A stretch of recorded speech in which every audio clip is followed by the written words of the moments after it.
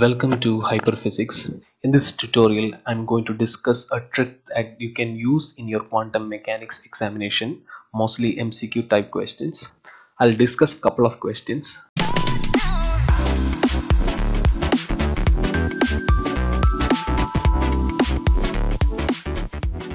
So the first question goes like this. The ground state eigenfunction for a potential V of x equal to minus delta of x, where delta of x is the delta function, is given by psi of x equal to a e to the power minus alpha modulus of x, so where a and alpha are greater than 0. And if a perturbation h prime equal to bx square is applied, the first order correction to energy of the ground state will be. So we have a delta function here, v of x equal to minus delta of x, and it is given that the wave function psi of x equal to a e to the power minus alpha modulus of x. Okay, so by looking at the options A, B, C, and D, you can see that there's a difference in all the options because the powers of alpha and B are different in different options. So there could be a dimensional problem regarding this question. So what I'm going to do is I'm going to use the normal dimension analysis method. So what we have to find is the dimension of B and dimension of alpha. So you have this function as psi of x equal to a e to the power minus alpha modulus of x. As you can see, we can find the dimension of alpha just by looking at this exponential term itself, because as x has a dimension of L, so alpha has to have the dimension of 1 by L, because the exponential term, this whole thing has to be a dimensionless quantity. So alpha has to have a dimension of L to the power minus 1. Okay, so next we have to find the dimension of B, and it is given as h prime. There's perturbation Hamiltonian as bx square. As h prime, h prime is the form of energy itself, so it has to have the dimension of ml square t to the power minus 2, and x square has a dimension of L square, so B has a dimension of m t to the power minus 2. So we got all the required dimensions, m t to the power minus 2, t to the power minus 2. So if you check the options, if you just check option D, that is b by 2 alpha square, it turns out m t to the power minus 2 divided by alpha square has a dimension L to the power minus 2. So option D has a dimension ml square t to the power minus 2, which is the dimension of energy itself. So option D is the correct answer. You can check the other options also. You won't be getting this ml square t to the power minus 2 as the dimension of for these three quantities. So if you are using this method, it will take very less time. Otherwise, if you have some problems with like if you are doing the straightforward way, if you make some mistake during your integration, you will get a different value also. Like this is a very simple way. If the options have a dimensional problem like this, like because B has a different power, alpha has a different power in different options, so you can use this method in order to find the answer. So we have the next question here.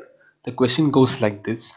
The normalized wave function in the momentum space of a particle in one dimension is phi of b to be alpha by b square plus beta square, where alpha and beta are real constants. So what we have to find is the uncertainty in delta x. So you can see the options A, B, and C, A, B, C, and D. Here alpha, beta, h bar, everything has a different powers, right? And options are very different from each other. So I'm going to use the same dimension analysis method similar to the previous question. So how to find this dimension of alpha and beta from this wave function itself? So we know that if the dimension of alpha, to find the dimension of alpha, it has to have the dimension of phi of p itself. Phi of p has the dimension of alpha itself, and we know that this dimension of beta has to be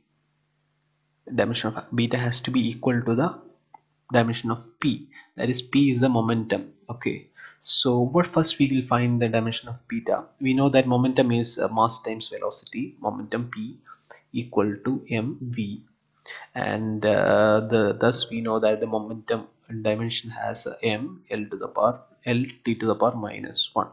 So we can easily find that this option, this is the dimension of beta to be equal to m l t to the power minus 1. So we have done with first one option, that is the one dimension, that is beta.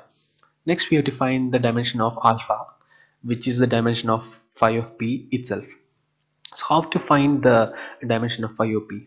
So we know the normalization condition, right? Phi star of p, phi of p dp to be equal to 1.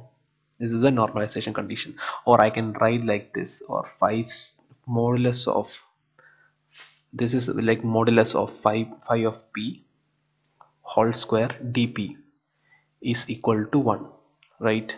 So you can see that this dimension of dp has to be equal to p itself, right? Because it's a differential volume, a differential momentum only, but still it has a dimension of m l t to the power minus 1. So the dimension of phi of p, dimension of phi of p the whole square has to be 1 by dp, or it has to be 1 by m l to l t to the power minus 1. So phi of p has a dimension of m l t to the power minus 1 whole to the power minus 1 over 2, which is the dimension of alpha. So we have found the dimension of alpha as well as beta here. So if you try to solve this problem using this dimension analysis, and if you can just check option the other options, if you check option D, just check option D, you have h by square root of 2 beta. Square root of 2, I mean, doesn't make sense in doing the dimension analysis, so you have to keep that in mind. And we know that h cross is h over 2 pi, right? So the dimension of h will be the same as h cross. So we have the de Broglie relation, h by p, lambda equal to h by p. So h has a dimension of lambda times p. Lambda is so the dimension of h has to be equal to the product of lambda and p. Lambda is wavelength, so it has to have length, and momentum has a dimension m l t to the power minus 1. So the dimension has to be ml square t to the power minus 1. So this is the dimension of h cross itself. H and h cross has the same dimension, right?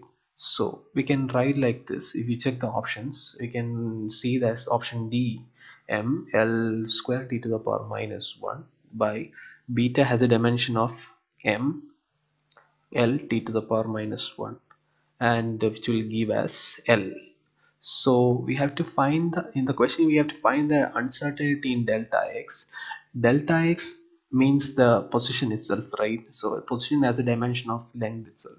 So if you check the other options, you won't get the dimension of this quantity as l. Only option D will give you the correct answer. So the uncertainty in position delta x will be h by root 2 times beta. Otherwise, what you have in the, if you are doing the straightforward method, you have to first convert into the real space, and you have to do some integration also. That will take a lot of time to do. The integration is also very difficult to do the for this simple problem if you just analyze the options properly. So I hope you like this video. I hope you try this method. Just try with the other options also. Find the use the other options, and try to find if there is any problem with the dimensions or something. Please let me know in the comments. So thank you for watching this video. I'll be posting more and more videos on this content. Okay, so please like, share and subscribe to my channel. So thank you everyone.